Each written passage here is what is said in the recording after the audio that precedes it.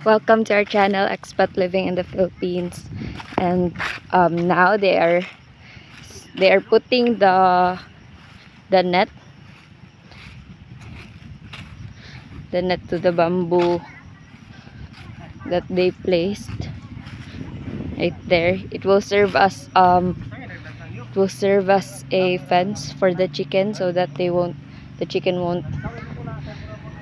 won't leave our place.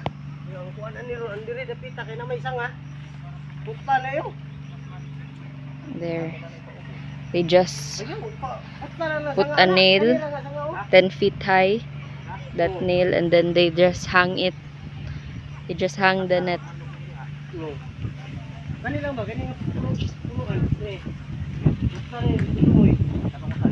They are going to cut it because it is blocking the net.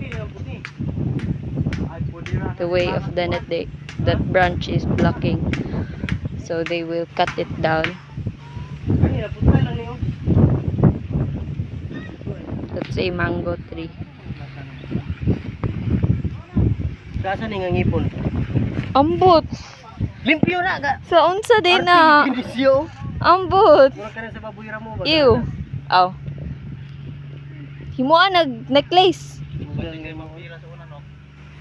Unsa na teeth sa baboy ramo.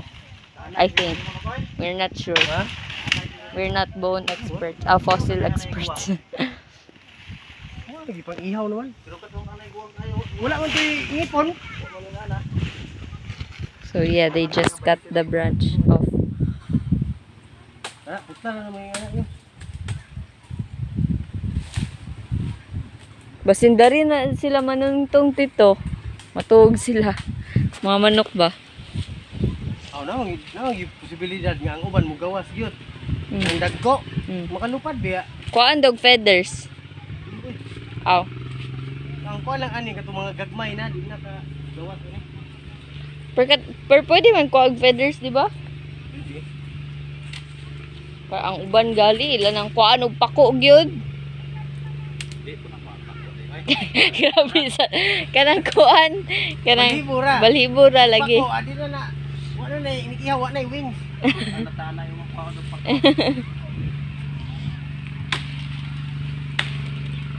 Some farmers, they cut off the feathers of the chicken so that it won't go away, it won't fly.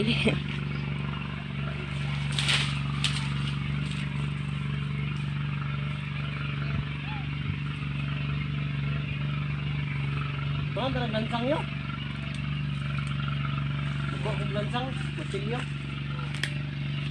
Ada orang buang lah. Ada ini.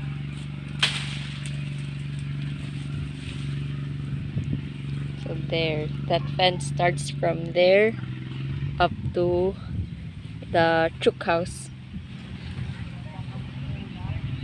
So the chickens can roam around here, but not the other side. Yeah. That's the lake. Very nice view.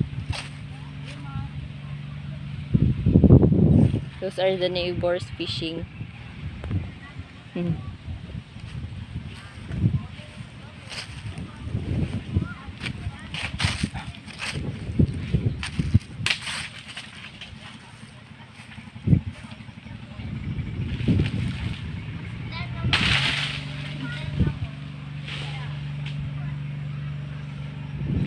Yeah, they're going to clear this off so that the net can pass.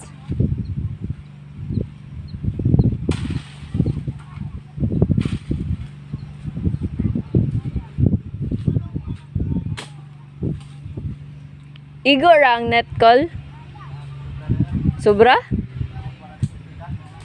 Oh.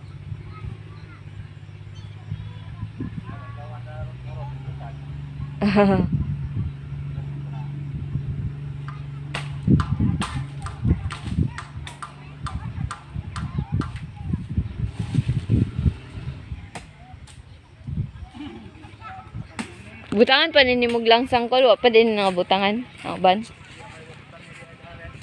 Ah.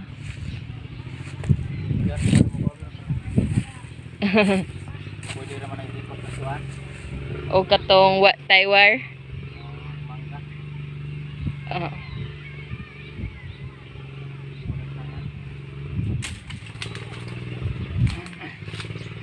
So yeah, going to film when they finish.